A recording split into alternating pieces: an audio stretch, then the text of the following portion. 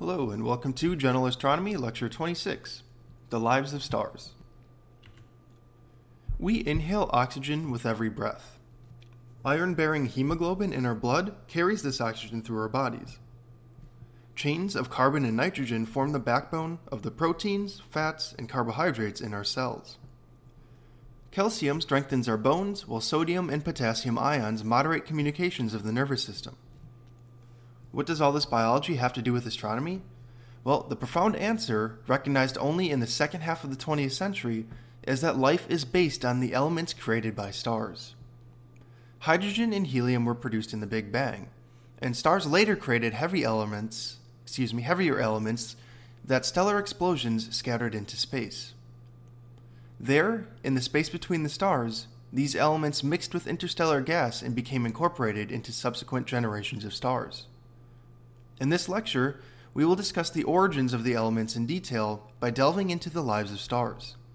Keep in mind that no matter how far removed the stars may seem from our everyday lives, they are actually connected to us in the most intimate way possible. Without the lives and deaths of stars, none of us would be here. We are truly made of star stuff. The story of a star's life is in many ways the story of an extended battle between two opposing forces, gravity and pressure. Under certain circumstances, gravity can overcome pressure in interstellar gas, causing fragments of a molecular cloud to contract into protostars, and gravity's advantage over pressure continues until fusion begins in a star's core. Once hydrogen fusion begins, the energy it generates balances the energy that the star radiates into space. With energy balanced, the star's internal pressure stabilizes and halts the crush of gravity. The star is then in a state of equilibrium, much like that of our Sun, with thermal pressure balancing gravity and fusion energy from the core balancing the flow of radiation energy from the star's surface. A star can remain in this state of balance for millions to billions of years, but it will eventually exhaust the hydrogen in its core. When that happens, fusion ceases in the core and gravity regains the upper hand over pressure. The battle between pressure and gravity then grows increasingly more dramatic, with a final outcome that depends on the star's mass at birth. So this image here just shows you perhaps what a star like our Sun might look like over time. It will eventually expand into a red giant, and then it will turn into what we call a planetary nebula, which you'll learn about, I believe, in our next lecture. So let's start to look at a star's life. Now, if you recall, our last lecture was on, or our last two lectures really, were on protostars, which led us up until the point fusion began in a star. So let's kind of work from there as a main sequence star and see what happens throughout these lives. In their cores, main sequence stars are all fundamentally alike. As we saw previously, it is in their cores that all such stars convert hydrogen into helium via thermonuclear reactions. The total time that a star will spend fusing hydrogen into helium in its core, and thus the total time that it will spend as a main sequence star, is called its main sequence lifetime. A protostar becomes a main sequence star when steady hydrogen fusion begins in its core, and it achieves hydrostatic equilibrium. That is, the balance between the inward force of gravity and the outward pressure produced by the fusion. Such a freshly formed main sequence star is called a zero-age main sequence star. We make the distinction between main sequence and zero-age main sequence because a star undergoes noticeable changes in luminosity, surface temperature, and radius during its main sequence lifetime. Main sequence stars with large masses have much greater luminosities than ones with small masses, which means that their cores must release fusion energy at a much greater rate. Stars with large masses have greater fusion rates because they come into energy balance with higher core temperatures than those of lower mass stars. All stars approach hydrostatic equilibrium through gravitational contraction, which converts the gravitational potential energy into thermal energy. However, stars of greater mass release larger amounts of gravitational potential energy and therefore heat up more rapidly, achieving the temperatures necessary for hydrogen fusion earlier in the process of contraction. As a result, these stars come into equilibrium with a larger size, a greater luminosity, and a higher core temperature than less massive stars. Because the rate of fusion increases rapidly with temperature, Massive stars achieve equilibrium with fusion rates far higher than those of less mass stars. High-mass stars consume their hydrogen so rapidly that they end up with much shorter lifetimes than low-mass stars, even though they have much more hydrogen for fusion. In other words, the mass of a main sequence star determines both its luminosity and its lifetime because it determines the core temperature and fusion rate at which the star can remain in gravitational equilibrium. So what happens to a star like the Sun after the core hydrogen has been used up, so that it is no longer a main sequence star? As we will see, it expands dramatically to become a red giant. To understand why this happens, it is useful to first look at how a star evolves during its main sequence lifetime. The nature of that evolution depends on whether its mass is less than or greater than about 0.4 solar masses. So we will split this up. The main sequence lifetime of a star depends critically on its mass. As this table here shows, massive stars have short main sequence lifetimes. The greater core pressure created by a larger total mass causes nuclear reactions to occur more rapidly and burn through the available hydrogen fuel more quickly. Hence, even though a massive main sequence star contains much more hydrogen fuel in its core than in its entire volume of a red dwarf, a massive star exhausts its hydrogen much more quickly. More rapid burning also produces a greater luminosity, so that massive stars are far more luminous. Thus, a main sequence star's mass, again, determines not only its luminosity, but also how long it remains a main sequence star. So this table here just tries to show you multiple properties together, kind of all in one place. So as I say with every single table that we have, this is an excellent resource for you to come back to if you need it. So let's break this up and see what happens. So we're going to look at what happens for a star with a mass greater than 0.4 solar masses. So a star undergoes noticeable changes in luminosity, surface temperature, and radius during its main sequence lifetime. These changes are a result of the core hydrogen fusion, which alters the chemical composition of the core. As an example, when our Sun first formed, its composition was the same at all points throughout its volume. By mass, about 74% hydrogen, 25% helium, and 1% heavier elements. But as these figures show, the Sun's core now contains a greater mass of helium than hydrogen. So, the whole point of this slide is just to say that the composition changes. So, here's how much hydrogen there is in the Sun based on percentage, so 0% to 100%. And this is distance from the Sun's center. So here's the core, and then working outward to the surface at the dashed line. Notice that when the Sun formed 4.5 billion years ago, it was 75-ish% hydrogen everywhere throughout the star, because that's what the solar nebula was made out of. But in the core, it's converting hydrogen into helium. So today, there is less hydrogen than there was in the past in the core. And as a result, it's basically just the opposite. There was only about 25% helium throughout the Sun when it first formed. But because hydrogen was creating helium in the core, now there is a lot more of that helium in the core today than there was before. So the composition is changing. Thanks to core hydrogen fusion, the total number of atomic nuclei in a star's core decreases with time. In each reaction, 4 hydrogen nuclei are converted into a single helium nucleus. With fewer particles bouncing around to provide the core's internal pressure, the core contracts slightly under the weight of the star's outer layers. Compression makes the core denser and increases its temperature. As a result of these changes in density and temperature, the pressure in the compressed core is actually higher than before. As the star's core shrinks, its outer layers expand and shine more brightly. Here's why. As the core's density and temperature increase, hydrogen nuclei in the core collide with one another more frequently, and so the rate of core hydrogen fusion increases. Hence, the star's release of energy increases, which increases the star's luminosity.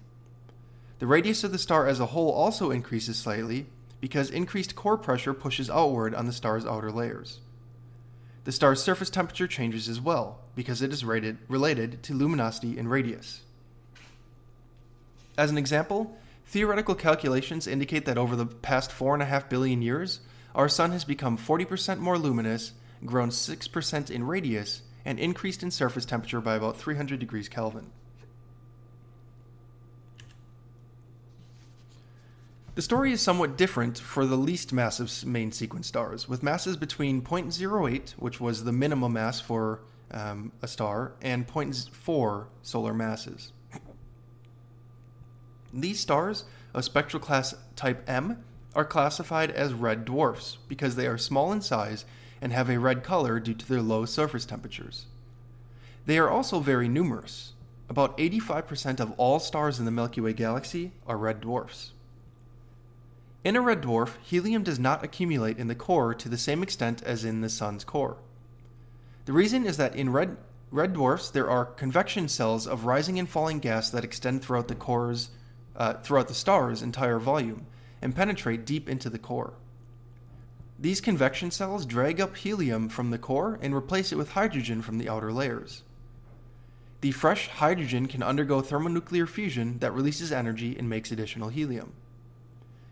This helium is then dragged out of the core by convection and replaced by even more hydrogen from the red dwarf's outer layers. As a consequence, over a red dwarf's main sequence lifetime, effectively all of the star's hydrogen can be consumed and converted into helium. The core temperature and pressure in a red dwarf is less than that of the sun, so thermonuclear reactions happen more slowly than they do in our own sun. Does it take a long time for a red dwarf to burn through all of its hydrogen? Well, indeed it does. Calculations indicate that it takes hundreds of billions of years for a red dwarf to convert all of its hydrogen into helium. The present age of the universe, though, is only 13.7 billion years, so there has not yet been time for a single red dwarf to become a ball of pure helium, but it will happen in a very long time. So that gives us a hint then. So a red dwarf will end its life as a ball of helium, with no further nuclear reactions, but it will still glow due to its internal heat. As it radiates energy into space, it slowly cools and shrinks. This slow, quiet demise is the ultimate fate of red dwarfs. So although we haven't really talked about the deaths of stars, it's just so quick and simple to talk about the deaths of these really low-mass stars here. So we've already covered one death of a star, the entire life of these stars. They just have giant convection cells that replaces hydrogen and helium throughout the star, so it will burn through all of that over hundreds of billions of years, and it'll end up as a cool ball of helium floating around in space. So that's the entire life of these stars. Unfortunately, for maybe you guys in the class, it's not that simple for everything else. So we'll be going into a lot of detail with the lives of other stars. Speaking of which, let's talk about stars more similar to our own. Hydrogen fusion supplies the thermal energy that maintains a star's thermal pressure and holds gravity at bay. But when a greater than 0.4 solar mass star's core hydrogen is finally depleted, nuclear fusion will cease once it runs out of that fuel. With no further fusion to supply thermal energy and maintain the internal pressure, the star will be out of energy balance for the first time since it was a protostar. In this new stage, hydrogen fusion continues only in a hydrogen-rich material just outside of the core in a situation called shell hydrogen fusion. At first, this process occurs only in the hottest region just outside the core, where the hydrogen fuel has not been exhausted. Outside this region, no fusion reactions take place. Strangely enough, the end of the core hydrogen fusion process leads to an increase in the core's temperature, and here's why. When thermonuclear reactions first cease in the core, nothing remains to generate heat there. Hence, the core starts to cool and the pressure in the core starts to decrease. This pressure decrease allows the star's core to again compress under the weight of the outer layers. But as the core contracts, its temperature will again increase, and heat begins to flow outward from the core, even though no nuclear reactions are taking place there. So we have basically this inert core where nothing's really going on, but it's still warm, and then just around the core there's a thin shell of hydrogen that's still fusing into helium. This new flow of heat warms the gases around the core, increasing the rate of shell hydrogen fusion and causing the shell of fusion to effectively eat further outward into the surrounding matter. Helium produced by reactions in the shell falls down onto the core, which continues to contract and heat up as it gains mass. Over the course of hundreds of millions of years, the core of a one solar mass star compresses to about 1/3 of its original radius, while its central temperature increases from about 15 to about 100 million degrees Kelvin. During this post-main sequence phase, the star's outer layers expand just as dramatically as the core contracts. As the hydrogen fusion shell works its way outward, egged on by the heat from the contracting core, the star's luminosity increases substantially. This increases the star's internal pressure and makes the star's outer layers expand to many times its original radius. This tremendous expansion causes those outer layers to cool down, and the star's surface temperature drops. Once the temperature of the star's bloated surface falls to about 3,500 Kelvin, the gases glow with a reddish hue in accordance with Wien's law. The star is then appropriately called a red giant. Thus, we see that a red giant star is a former main sequence star that has evolved into a new stage of existence. And so this image here shows you the present-day sun and what the sun will look like when it becomes a red giant. Notice it is a lot larger. In fact, it could even engulf the Earth. Red giant stars undergo substantial mass loss due to strong stellar winds because of their large diameters and correspondingly weak surface gravity. This makes it relatively easy for gases to escape from the red giant and into space. A typical red giant loses roughly 10 to the -7 solar masses of matter per year. For comparison, the sun's present-day mass loss rate is only 10 to the -14 solar masses per year. Hence, an evolving star loses a substantial amount of mass as it becomes a red giant. This figure here on the right shows a star losing its mass in such a way. This is the mass loss from a high-mass star. Most of the core helium was produced by thermonuclear reactions during the star's main sequence lifetime. During the red giant era, this helium will itself undergo thermonuclear reactions. Fusion occurs when two nuclei come close enough together for the attractive strong force to overcome the electromagnetic repulsion. Helium nuclei have 2 protons and 2 neutrons, and hence a greater charge than a hydrogen nucleus with its single proton. The greater charge means that helium nuclei repel each other more strongly than hydrogen nuclei. Helium fusion therefore occurs only when nuclei slam into one another at much higher speeds than those needed for hydrogen fusion, which means that the helium fusion requires a much higher temperature than hydrogen fusion. As the hydrogen fusing shell adds mass to the helium core, the core contracts even further, further increasing the star's central temperature. When the central temperature finally reaches about 100 million degrees Kelvin, core helium fusion, that is, the thermonuclear fusion of helium in the core, begins. The helium fusion process, also known as the triple alpha process, because helium nuclei are sometimes called alpha particles, it converts 3 helium nuclei into 1 carbon nuclei. Energy is released because carbon-12 has a slightly lower mass than the 3 helium-4 nuclei, and the lost mass becomes energy in accordance with Einstein's famous E=mc² equation. So let's look at how these thermonuclear reactions take place, how this triple alpha process works.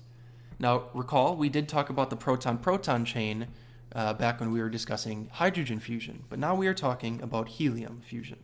So how does it work? Well, it's a bit of a lengthy process again. Helium fusion occurs in 2 steps, but they are involved. First, 2 helium nuclei combine to form a beryllium nucleus. So you can see that reaction on the first line. This particular beryllium isotope, which has 4 protons and 4 neutrons, is very unstable and breaks into 2 helium nuclei soon after it forms. However, in the star's dense core, a 3rd helium nucleus may strike this beryllium-8 nucleus before it has a chance to fall apart. Such a collision creates a stable isotope of carbon and releases energy in the form of a gamma ray photon. So that's what you see in the second equation. You see the beryllium, before it falls back apart into helium, colliding with another helium to create carbon-12 and some energy. Some of the carbon nuclei created in this process can fuse with additional helium nuclei to produce a stable isotope of oxygen. So it doesn't happen as often, but this can also create oxygen in the core as well. So thus, both carbon and oxygen make up the, quote, ash of helium fusion. The second step in the triple alpha process and the process of oxygen formation both release energy. The pressure resulting from this energy prevents any further gravitational contraction of the star's core. So overall, the main reaction here is that we combine 3 heliums into a single carbon atom, and then of course energy is released in the process. So this slide, I'm not going to read through it, is just a summary of what we just discussed. So it's basically the exact same thing, just shown in a different way, all in a single graphic. Again, I kind of just put it in as a reference for you if you need it.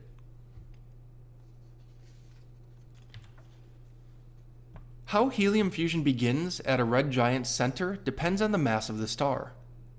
In high-mass red giants, that is, masses greater than 2 to 3 solar masses, helium fusion begins gradually as temperatures in the star's core approach 10 to the 8 Kelvin.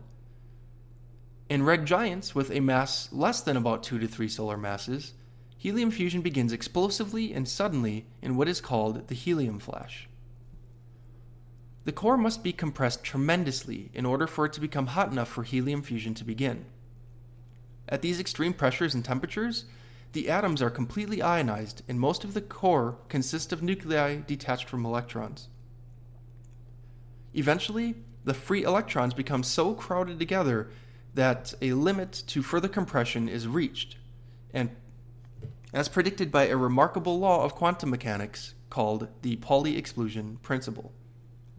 The Pauli exclusion principle is analogous to saying that you can't have 2 things in the same place at the same time. Just before the onset of helium fusion, the electrons in the core of a low-mass star are so closely crowded together that any further compression would violate this Pauli exclusion principle. Because the electrons cannot be squeezed any closer together, they produce a powerful pressure that resists any further core contraction. This phenomenon, in which closely packed particles resist compression as a consequence of the Pauli exclusion principle, is called degeneracy. Astronomers say that the electrons in a helium-rich core of a low-mass red giant star are degenerate, and that the core is supported by electron degeneracy pressure. This degeneracy pressure, unlike the pressure of a normal gas, does not depend on temperature.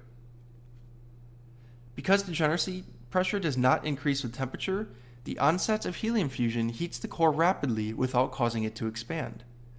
Instead, the temperature and helium fusion rate spike drastically in what is called a helium flash, releasing an enormous amount of energy into the core. In a matter of seconds, the temperature rises so much that the thermal pressure soon surpasses degeneracy pressure and pushes back against gravity, causing the core to expand. This core expansion pushes the hydrogen-fusing shell outward, lowering its temperature and its fusion rate. The result is that even though the helium core fusion and hydrogen shell fusion are now taking place simultaneously in the star, total energy production falls from its peak during the red giant stage, reducing the star's luminosity and allowing its outer layers to contract somewhat. As the outer layers contract, the star's surface temperature increases, so its color turns back toward yellow from red. To summarize, after the Sun spends about 1 billion years expanding into a luminous red giant, its size and luminosity will decline as it becomes a helium core-fusing star. With fusion once again operating in the core, the star regains some sort of balance that it had as a main sequence star, except now it is helium fusion that's keeping the central temperature steady. So let's take a look at how these one solar mass stars evolve. This figure summarizes these evolutionary stages in the life of a one solar mass star. Here is the story of Post. post-main sequence evolution in its briefest form. Before the beginning of core helium fusion, the star's core compresses and the outer layers expand. And just after core helium fusion begins, the core expands and the outer layers compress. We will see in chapter 20 of the book, if you have the book, or we will see in our coming lectures, that this behavior, in which the inner and outer regions of the star change in opposite ways, occurs again and again in the final stages of the star's evolution. So this graph is really useful. It shows you what the luminosity is like throughout the age of the star. So you start as a protostar with a high luminosity because it's huge, and it slowly contracts down into a protostar. That star will eventually be warm enough to begin core fusion, so that's the point that it becomes an actual star, a main sequence star.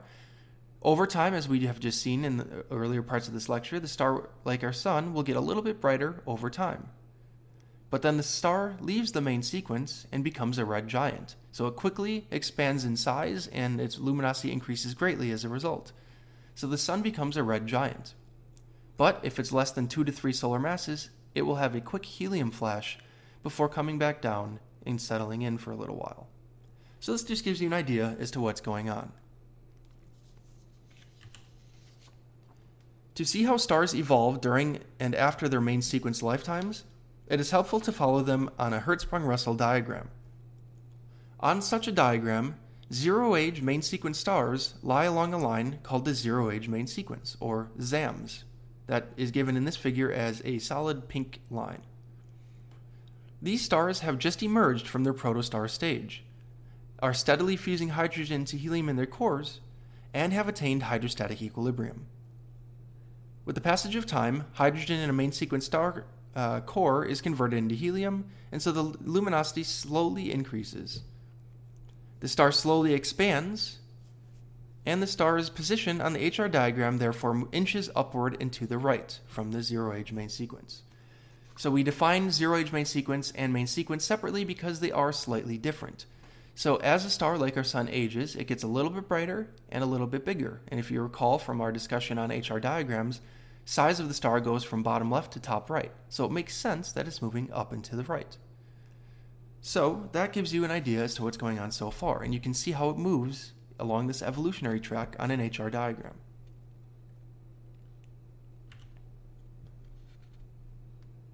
Let's see. One more thing on that slide, I apologize. As a result of that motion, the main sequence on an HR diagram is a fairly broad band rather than a narrow line. So instead of just one thin line, stars on the main sequence fill up this whole broad region. So the dashed line in the figure denotes stars whose cores have been exhausted of hydrogen and in which the core hydrogen fusion has ceased. These stars have reached the ends of their main sequence lives. From here, the star's outer layers will expand outward at this time, even though its core will be shrinking under the crush of gravity. At first, the sun's life track on an HR diagram will move almost horizontally to the right as the star grows in size to become a subgiant. Then, as the expansion of the outer layer continues, the sun's luminosity will begin to increase substantially and its life track will turn upward on the HR diagram. Over a period of about 1 billion years, the sun will slowly grow in size and luminosity to become a red giant. At the end of its red giant stage, the sun will be more than 100 times as large in radius and more than 1,000 times as bright in luminosity as it is today. After core helium fusion begins, however, the cores of these stars expand, the outer layers contract, and the evolutionary track backs away from the temporary peak luminosity that we see. The track then wanders back and forth into the red giant region while the star readjusts to their new energy source. This overall result is what we saw a couple of slides ago. We can summarize our understanding of stellar evolution from the birth through the onset of helium fusion by following the evolution of a hypothetical cluster of stars. Stars that make up a cluster all begin to form at essentially the same time, but they do have different initial masses. Hence, studying star clusters allows us to compare how stars of different masses evolve. The 8 HR diagrams to come are from a computer simulation of the evolution of 100 stars that all form at the same moment and differ only in initial mass. So we're going to go through 8 HR diagrams quickly, but I think it's pretty clear how it's laid out, and this is really fascinating to me. So here is figure A. All 100 stars, this is stars in a cluster, a simulated cluster, they begin as cool protostars on the right side of an HR diagram. This should refresh you a little bit of our protostar discussion where you saw something similar. The protostars are spread out on the diagram according to their masses, and the greater the mass, the greater the protostar's initial luminosity. Recall that the source of a protostar's luminosity is its gravitational potential energy. So that is our protostars at the beginning. Slide B. After about 5,000 years here, the most massive stars are contracting and heating up very rapidly. So they have already moved across the HR diagram toward the main sequence. So we have a bunch of stars that are just beginning their lives, but we know the more massive ones evolved more quickly. So these ones are already starting to approach the main sequence, whereas the low mass stars are just sitting there. They won't reach the main sequence for a very long time. C. After about 100,000 years, these massive stars have ignited hydrogen fusion in their cores and have settled down onto the main sequence as O-type stars. So those 3 that you see pointed to are probably O-type stars, the most massive. And notice that other stars now are starting to come down onto the main sequence as they evolve. Let's see, letter D here. After about 3 million years, stars of moderate mass have also ignited core hydrogen fusion and become main sequence stars of spectral classes B and A. Meanwhile, low-mass protostars continue to inch their way toward the main sequence as they leisurely contract and heat up.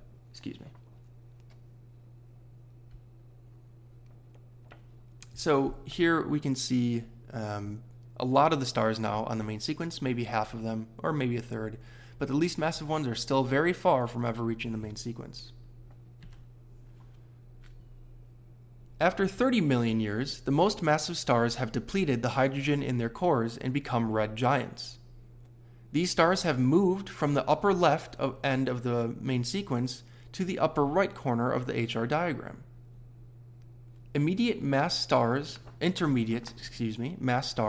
lie on the main sequence, while the lowest mass stars are still in the protostar stage and lie above the main sequence. So these guys are getting close finally, but they still have not become actual stars.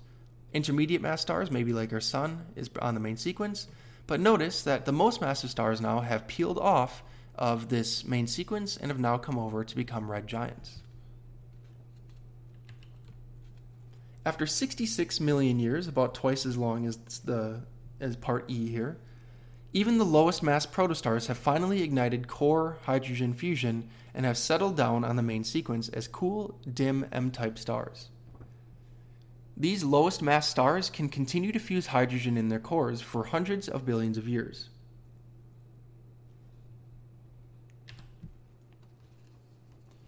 In the final 2 HR diagrams, the main sequence stars get peeled or eaten away from the upper left to the lower right as stars exhaust their core supplies of hydrogen and evolve into red giants. The stars that leave the main sequence that have masses between 1 and 3 solar masses will undergo the helium flash in their core. So this is just a further step now. So now all of our low mass stars are on the main sequence, but even the intermediate mass stars now are starting to peel away to become red giants. And you see that especially after 4.5 billion years. So this is very important. I'm not just showing you all of these slides for a reason. These 8 HR diagrams are very important to understand. And this is a good reason why. We can observe the early stages of stellar evolution in open clusters, a loosely bound cluster which typically contains about a few hundred to a few thousand stars. Many open clusters are just a few million years old, so their HR diagrams resemble points D, E, and F in our previous simulation that I just showed you. Star clusters tend to form in a very short period of time compared to how long their stars shine, which means each cluster has an age, the time since its formation. The figure here shows two open clusters of different ages. The nearby cluster, M35, that's in the top right, must be relatively young, since it contains several dozen luminous blue high-mass stars. These stars lie in the upper part of the main sequence on an HR diagram. They have main sequence lifetimes of only a few 100 million years, so M35 could be no older than that. Some of the most luminous stars in M35 are red and yellow in color. These are stars that ended up their main sequence lifetimes some time ago and have evolved into red giants. The HR diagram for this cluster resembles point G in the simulation. So let's look at G. Here it is. So notice it has a bunch of young stars maybe that are just becoming actual stars, but we see a lot of the other stars have peeled off of this main sequence now. So that's what this cluster is like. There are no high-mass blue stars at all in NGC 2158, what you see down here in the bottom left, which is a more distant cluster. Any such stars that were once in NGC 2158 have long since come to an end of their main sequence lifetimes. As a result, the main sequence in this cluster has been eaten away more than that of M35, leaving only stars that are yellow or red in color. This tells us that NGC 2158 must be older than M35. This example shows that as a cluster ages, it generally becomes redder in its average color.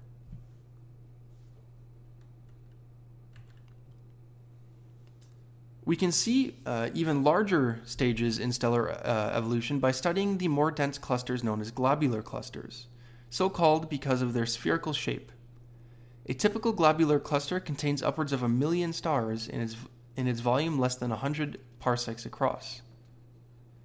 Among these are many highly evolved post-main sequence stars, which we will discuss in a future lecture.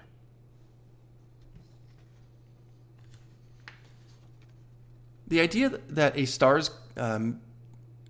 cluster's main sequence is progressively eaten away is the key to determining the age of a cluster. In the HR diagram for a very young cluster, all of the stars are on or near the main sequence. As the cluster gets older, however, stars begin to leave the main sequence. The high-mass, high-luminosity stars are the first to consume their core hydrogen and become red giants. As time passes, fewer and fewer stars remain on the main sequence. The age of a cluster can be found from the turn-off point, which is at the peak of the surviving portion of the main sequence star on a cluster's HR diagram. The stars at the turn-off point are just at the stage of exhausting hydrogen in their cores, so their main sequence lifetime is equal to the age of the cluster. Since we know the main sequence lifetimes of stars with different masses through modeling, we are able to determine how long ago the cluster formed. And you can see what we're talking about here, this turn-off point. So this is the main sequence going from bottom right to top left, but notice stars are being peeled off of that main sequence. Well, where they're being peeled off is the turn-off point, and that is how we determine ages of clusters. Since we know, well, that's just a repeat. So that's kind of what we're looking at. So you can age a cluster based on their turn-off point. This figure here shows data for several star clusters plotted on a single HR diagram. This graph also shows turn-off point times from which the ages of the cluster can be estimated. Notice that the lower down the turn-off point occurs, which corresponds to lower masses moving off the main sequence, the older the cluster. Also notice how this corresponds to the color of the cluster, where older means redder in general. Right, so as you move from top to bottom, you'll notice that the age is getting much and much higher. That's because least massive stars have longer lifetimes. So this gives you an idea. So wherever you see these turn-off points, you can estimate the age quite accurately for that star cluster. And that's where we'll leave it for today. So from here, we're going to talk about the fate of these stars. So what's going to happen, say, to stars like our sun, stars more massive than our sun, because we already covered what happens to stars much less massive than our sun, right? It just turns into a ball of helium called a red dwarf, and that's it. So we're going to break it up and discuss two things now: the lives and deaths of stars that are like our sun and those that are more massive. So I look forward to those lectures. We do get into a lot of detail, so do your best to understand what we are up to so far, and then I'll see you there. Take care.